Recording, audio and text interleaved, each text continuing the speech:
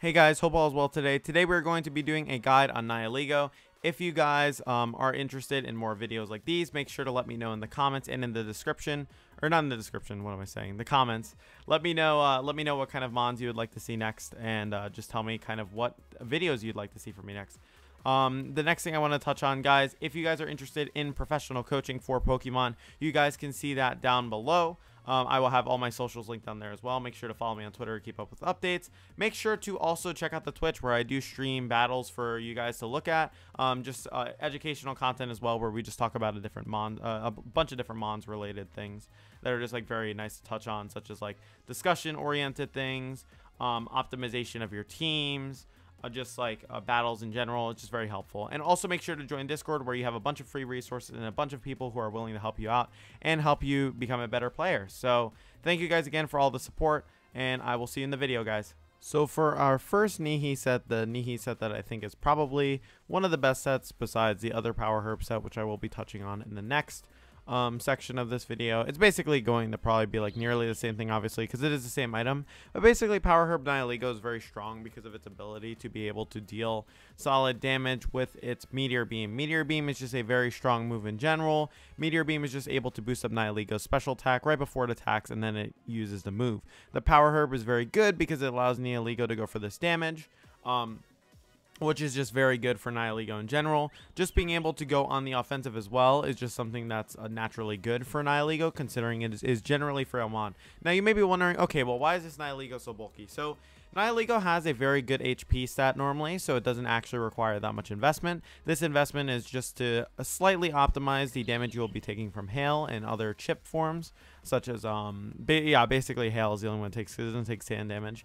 The defense allows it to hit the number of 103, which is a prime number, which will better Nihilego's defense stat, which is very good. And then the special attack is just maxed out, so Nihilego can keep that offense that makes it so strong. So basically, the benefit of running a Nihilego like this is on a more slower defensive team, where basically you have more support-oriented options for the Nihilego. So one option that can be paired with this Nihilego specifically can be something like a Clefairy. It can be something like a Landorus. Basically, this Nihilego is meant to capitalize on the bulk it has in its HP, so that it can beef up its defense and actually be pretty strong overall defensively. Generally, this is better on teams that require something like a Landorus or an Incineroar that are able to intimidate incoming attacks. As I mentioned, Clefairy is very good next to this. So I definitely think this is a good Nihilego on a team that is meant to be slower and not as offensive. As we mentioned, this Power Herb Nihilego is similar in nature to the Nihilego that you guys would be seeing in the previous version, or like the previous spread. The only difference is that this spread is a little more offensive, and this is better for offensive teams. Now you may be wondering on both of the sets why you would have something like the Trick Room, right? And the Trick Room basically gives you another form of speed control in your Nihilego. So that way, for example, you're facing a bulky offensive Tailwind team, you can reverse and set Trick Room for your team, right? You have other ways to kind of prevent their team from being a little too offensive or having too much advantage over your Nihilego. So this Nihilego is better on offensive cores like Nut, which, if you guys don't know what Nut is, Nihilego Urshifu Thunderous. Those are a common combination together. They both have a lot of, or all three of them have a lot of offensive pressure together. And basically, that's the main reason why Nihilego is run on the team, because it covers things that originally Urshifu and Thunderous would not like, such as Tapu Koko, Tapu Fini to some extent. Obviously, Thunderous can deal with that as well, and just fairy types. So that definitely makes Nihilego a very valid option. I think Nihilego is a very, very consistent mon. I do think Power Herb is probably the best set on Nihilego. You're seeing with this spread, obviously this spread is a little more straightforward. The problem with Nihilego is like, if you're not building it bulky, you're kind of just building it 252, 252, because it's already a frail mon in nature. So therefore, you're not really going to be building it with the intention to have many specific calculations in mind, specifically because you're going to want this Nihilego to be fast and hit as hard as possible. The previous one I showed is a little bit more defensively oriented, because Nihilego has the bulk, or rather HP, to be able to afford that, but it's on the appropriate teams where you should be doing that. So obviously the moveset's the same. Sludge Bomb, just a strong stab move. Meteor Beam to get the Power Herb boost. Trick Room to be able to just reset speed, kind of put you in a more advantageous position. And then you have Protect to just, obviously protect your Nihilego from attacks. So that would be the Power Herb set and both EV variations of that. So for our final Nihilego set here, you're going to be seeing a Sash version of Nihilego. Now you may be wondering, why would you want to go with a Sash Nihilego particularly, right? So Sash Nihilego actually has a cool few options that the Meteor Beam version does not have. So this Sash Nihilego actually will be running Acid Spray. The reason why I have Acid Spray on here, it could also be Trick Room as well. The reason why I like Acid Spray on this specific Nihilego is because it actually pairs very well with special attackers. So Nihilego in general has a pretty decent like move coverage, and Acid Spray basically works similar to Fake Tears on Whimsicott would work, or Fake Tears on another Prankstermon would work, except that obviously it's based on Nihilego's just attack set and Nihilego getting the hit off first. Nihilego actually is a very good speed tier for outspeeding a lot of good special threats such as Charizard, Hydreigon, mons like that. And basically what this move allows you to do is it allows you to have basically a Fake Tears effect along with an attack. So the only time this wouldn't really work is against a Steel type. However, I do think this is very good next to special attackers that really enjoy the special defense drop. And I do think that this set in general allows Nihilego to be as offensive as possible without being worried about getting KO'd, because Nihilego does typically not have as great bulk. And basically, unless you obviously invest into it. And this Sash set allows you to kind of live a turn and not be worried about getting KO'd immediately.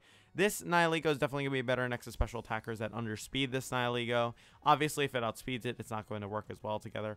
Also, you can run Sash on or you can run Trick Room on this Sash Nihilego over Acid Spray. However, I do think that for the most part, like, you should not be like in positions where you need the Sash to be able to get the Trick Room up normally with Nihilego. However, I do think it's a valid option if like that's your only way to be able to get up Trick Room. So I do respect that option as well. I do think that's something you could potentially do. Nihilego is a mon, and this is something that I think is very interesting. It is a little bit linear in terms of what it does. However, its few sets do have some particular differences, right? So the Sash Nihilego over here, the main thing that gives it the edge over the other Nihilegos is if you're trying to live every single attack going into it. And the benefit is, too, is you're not taking sand chips, so that's one form of chip that's removed that's basically going to prevent your Nihilego from having its Sash burned, which is pretty nice. If you look at it in general, too, it does actually offer a better supportive role than the other sets, which does actually create a noticeable difference depending on your team composition. Nihilego is a very team composition dependent mon, so these three sets are probably the best sets for it in general. I've seen Scarf Acid Spray being run before, however, I don't think that's very good because remember, you're locking yourself in, and that means you need to swap. So I do think that out of all the sets, I would probably recommend the Power Herb set before I recommend the Sash set. However, if you have a team that has a special attacker that would appreciate the Acid Spray first, then Sash is a very valid choice. Hopefully you guys enjoyed the video on Nihilego. Obviously, as we mentioned at the mid part of the video or towards the Sash set, basically Nihilego is a bit more linear of a mon, so its sets aren't too different. However, I do think that you can run those three variations of sets depending on your team composition. It may have looked a little straightforward, but there was a lot of thought put into the actual EVs, especially for the bold one. It just ended up looking simplistic because for the bold one, you really do need to invest a lot into defense to be able to kind of capitalize on its, stats basically. But yeah, if you guys are interested in the professional coaching that I offer, make sure to check out that link down below. If you guys are interested in checking out the Twitch channel, make sure to do that as well. And thank you guys again for all the support. Make sure to like, comment, subscribe, and let me know what mon you would like to see next, guys. Thank you, and see you in the next video, guys.